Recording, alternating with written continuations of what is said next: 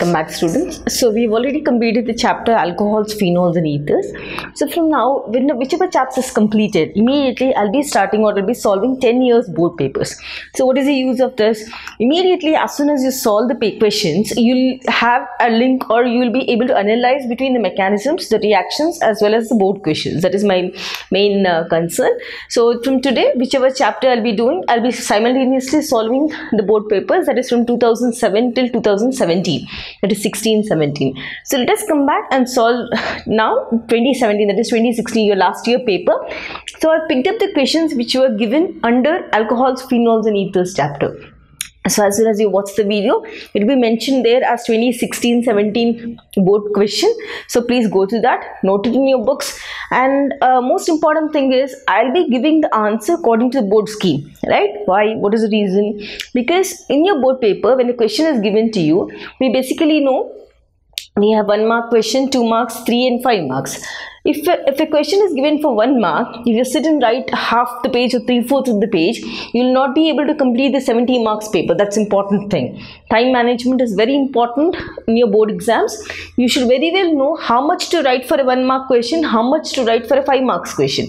That's the first concern. And the second important thing is, if you're trying to put your answer in the form of bullets, it's very easy for the examiner to give you marks, because in a marking scheme which is given for boards, every question or every subheading or every bullet will be allotted marks. Suppose if there's an answer like lanthanide contraction, right? Lanthanide contraction definition carries half mark, and explanation again carries mark, graph carries mark, consequences carries mark. So that is the reason I'll be giving in the form of bullets. Please try to note it in your books. And finally, I expect you all to write the answers. Further, if you still have doubts, please do send your comments. So let us start with the first question of 2016-17 board paper. Let us read the question. So what is given to us? Arrange the following. Now this is, as I said, it is 2016-17 question. Arrange the following compounds in the increasing order of acidic strength they've given us. So let us see, if this question is given to you, how should you start your answer? First, basically, as soon as this question is given to you, write answer like this. Yeah. First, what did they ask us? They've asked us to write the increasing order of acidic strength, correct? That means the maximum, the highly acidic compound should be the end and the least acidic should be at the first. So what you do? You're going to write order of increasing acidic strength, right? Write like this, increasing acidic strength, and now try to put a box in the exam, right? So that it is easy for the examiner to give you mark here, correct? Yeah. Now among all these, first let me write the order and then give you the reason for writing the order. So first, this is para-cresol. So according to the structure which I'm going to explain, para-cresol is least acidic, right? Less. Don't write greater, please. Less, because the last one should be maximum, the first one should be minimum. Para-cresol. Then comes comparison between this and this. Next would be your phenol. Phenol is less acidic than para-nitrophenol. Right. This is done. Almost the answer is correct. Till here, the examiner will correct and give you marks here. Now I have to write the reason for this. So first of all, before writing the reason, just put a subheading like this, reason, and try to underline it. Now, first let us write the structure. Para-cresol. What is para-cresol? This is your benzene ring.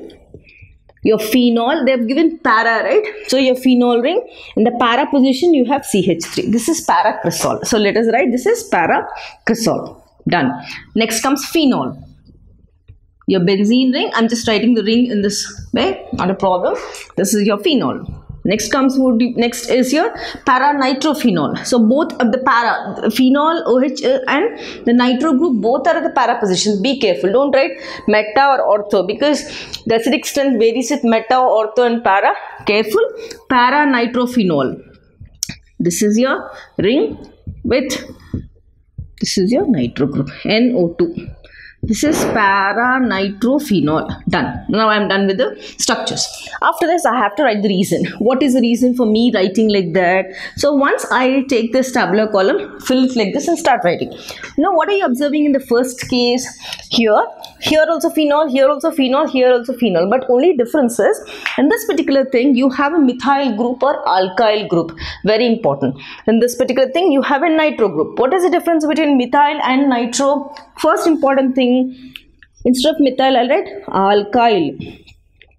Alkyl are R group. What are alkyl groups as we have studied? They are electron releasing group. They keep on releasing electron density. So alkyl are electron releasing groups. Correct? What about nitro? When I speak about nitro, nitro group is electron withdrawing group, right? It keeps on pulling out electron density from oxygen. Yeah, right. So when I speak about alkyl group, let us come back and see what will happen when something is electron releasing. Observe carefully. When methyl group is donating electron, this electron density is spread here. Again this shifts, this shifts, this shifts. Then finally lot of electron cloud is created around oxygen. Yes or no? When something is trying to release, already this has pi electrons. This also has alkyl group also donating. The electron donating nature of alkyl and the presence of pi electron finally creates a big electron cloud around oxygen. Now when the electron cloud is larger enough, is there any requirement for oxygen being electronegative to drag the electron? Not required. So it becomes very difficult for me to pull out that H plus, as we know, which is called acidic when there is release of H plus. Now let us write what I said in words.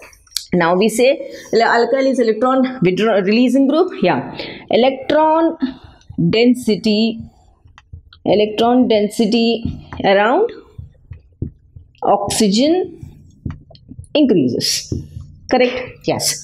Now when electron density increases, release of H plus becomes very difficult because there is no drag or pull from oxygen side. So what we'll write? Release of H plus is difficult. When release of H plus is difficult, automatically it is less acidic. Done. Over. Now let me come back to nitro.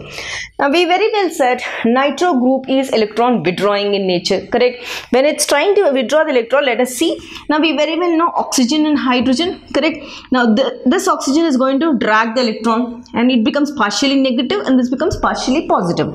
Now again these electrons get shifted here due to resonance, this hole, and finally these electrons are dragged or pulled up by this nitro group. Correct? Now when this is trying to drag the electron, there is certain amount of charge separation happening. Correct? So what should I write? Because of electron withdrawing nature, electron density, be careful, you are writing here electron density, here also it should be electron density.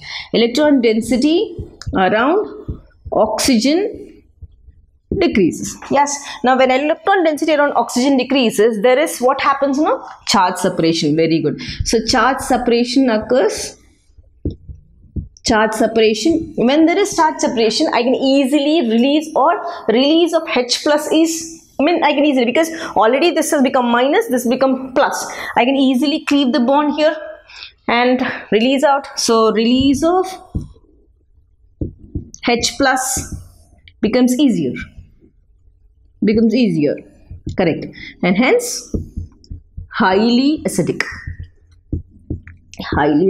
Yes, this is how you're going to write your answer. Compare. I'm talking about alkyl here, I'm going to be talking about nitro here. I'm talking about electron releasing here, I'm talking about electron withdrawing here. Here I am talking about electron density increase. Here I am talking about electron density decrease. Yes. Here I am talking about release of H plus. Here I am talking about release of H plus. Here again I spoke about acidity decrease. Here I spoke about highly acidic nature. Let me come back to phenol. Suppose if some other question is given where you have to compare with phenol and that one, you can write this reason. Basically, we very well know phenol, when it's dissolved or when it is when it dissociates, it forms your phenoxide ion and H plus. Correct? Now we very well know phenoxide ion. So what is this called? Phenoxide ion. What is this phenoxide ion showing? This phenoxide ion is going to show us resonance. When something is showing resonance, it is highly stable, right? So what do you say? Phenoxide ion shows resonance, hence stable.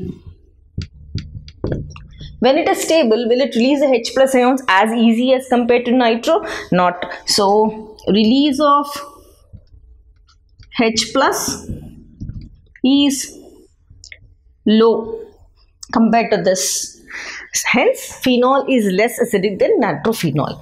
Most important. Next, let me add one more to this. Maybe it will be useful for some of the reasoning questions. We can also compare acidity. Now, hope you've understood. Ortho-paracresol is this. Nitro reason is this. Phenol reason is this. And you can also write in terms of pKa. What is this? Always remember, I'm giving you one more clue. Greater the pKa value, lesser acidic it is. Lesser acidic. So your pKa for phenol is 10. Your pKa for nitro is 8.3. So as I already said, greater the pKa, lesser acidic. Now this is higher than your nitro group. So I can easily say with these two reasons, the order is paracresol, electron releasing, phenol resonance, paranitrophenol, electron withdrawing nature. Thank you for watching.